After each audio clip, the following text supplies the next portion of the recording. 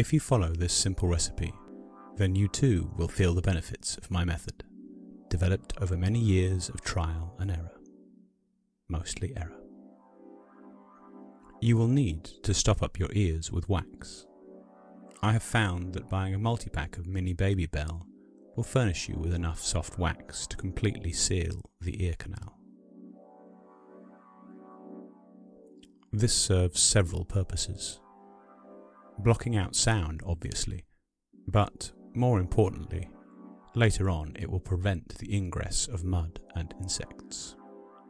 Next, you will want to cover your eyes. They are soft and vulnerable. Where you must go, they will be absolutely useless.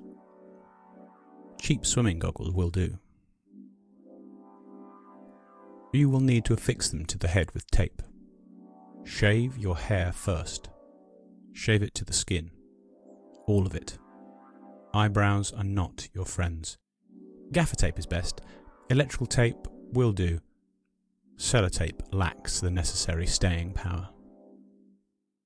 Sight isn't any use, like I said, so don't worry about taping over the goggles.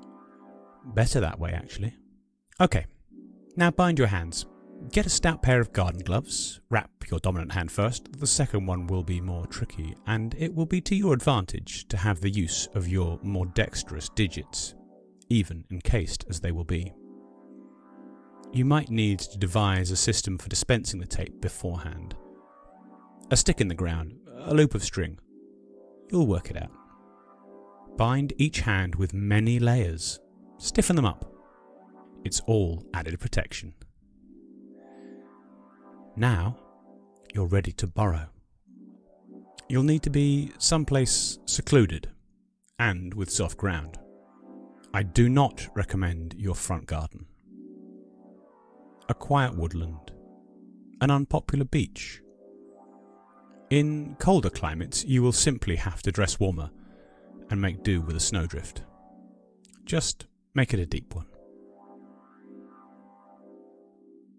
Once you have selected your site and arrived and donned the equipment as described, it is then time to dig. You will need to concentrate and not allow yourself to become distracted by anything. No cause, internal or external, can sway your course. Dig directly downwards until either the tunnel collapses or you reach a state of complete exhaustion. Either way, your final act should be to pack as much dirt around your head as possible. This will serve as insulation.